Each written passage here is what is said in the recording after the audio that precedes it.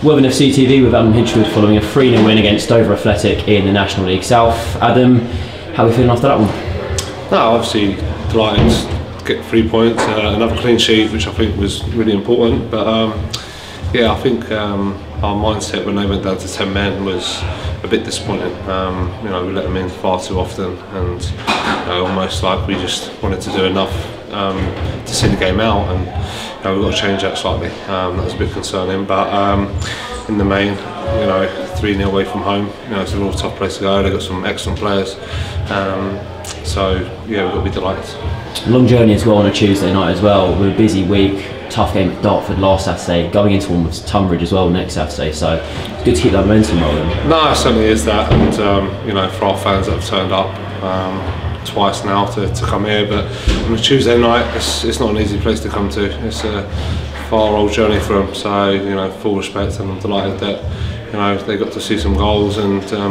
another 3 points for us. The game started really brightly, talked about it taking off a bit at the end, but at the start it was a quick start. Ollie with the goal very early on. Was that sort of the aim there? Was it to go at them really early on in the game? Yeah, I think so. I think that's got to be our mindset, our mentality. To start going sharp and with lots of energy. And I thought our second goal was excellent. It was a brilliantly worked goal.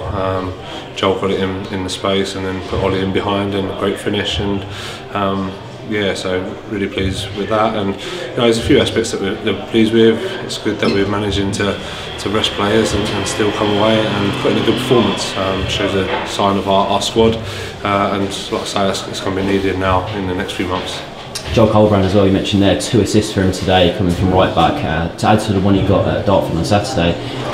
Excellent crosses, excellent balls from him. Is that something that's been worked on in training recently with him? I think he's just been superb all season, to be honest. He's had a great season for us.